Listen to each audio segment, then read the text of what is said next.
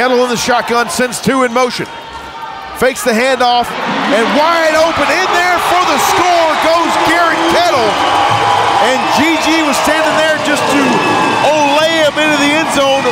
Nothing but green grass in front of Garrett Kettle that time.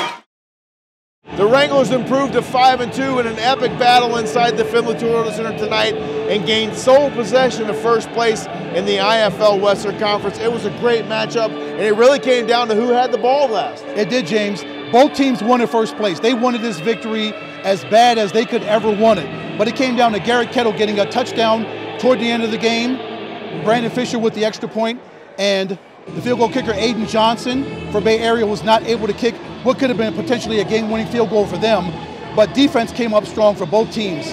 This was an excellent football game. Both teams went back and forth with scores.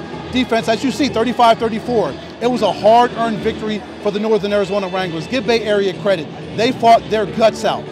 But the Northern Arizona Wranglers also fought their guts out. Somebody had to win, somebody had to lose. But fortunately for the Wranglers, they won. They're 5-2 in sole possession of first place, as JP mentioned. You know, Ed, we talk about it every single week, all three phases of the game, and the Wranglers had all three phases really clicking here tonight. The offense was outstanding, no turnovers. The defense was maniacal all night long, and then the special teams came to play as well. Brandon Fisher was great, and then the special teams shutting down that field goal attempt there at the end of the game for the Bay Area Panthers. Right, in order to beat Bay Area, all three phases had to be in perfect harmony, and they were. It wasn't perfect, you know, it's the course of a football game. Things are going to go up, things are going to go down. But when it came down to it, at the end of 60 minutes, those Wranglers came out on top by 1, 5-2 on the season. Garrett Kettle, 13 of 23, 3 touchdowns. As JP mentioned, no turnovers. That was huge in a game of this magnitude, a game this big, when they're fighting for first place in the Western Conference. For them to go to 5-2 and not turn the ball over once, and Daniel Wright gets an interception on Dalton Sneed,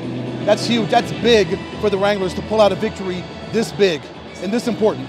Second week in a row with no turnovers for your Northern Arizona Wranglers, and now the journey continues. Doesn't get any easier. Next week we head down to Phoenix to the Footprint Center to battle those Arizona Rattlers, another big Western Conference matchup. That'll be a big one. JP and I will be down there broadcasting pregame, halftime, and postgame from what's going to be a huge football game, a fun football game at Footprint Center, because we know what happened the last time we were there in the Western Conference Championship.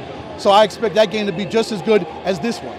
It'll be a great time. We're excited to bring it to you. You know where to find us, to the Northern Arizona Wranglers YouTube channel for the pregame show. That'll kick off at 5:40 p.m. next Saturday night inside the Footprint Center in Phoenix, Arizona. Join us, your 5-2 Wranglers against the Arizona Rattlers. Go Wranglers.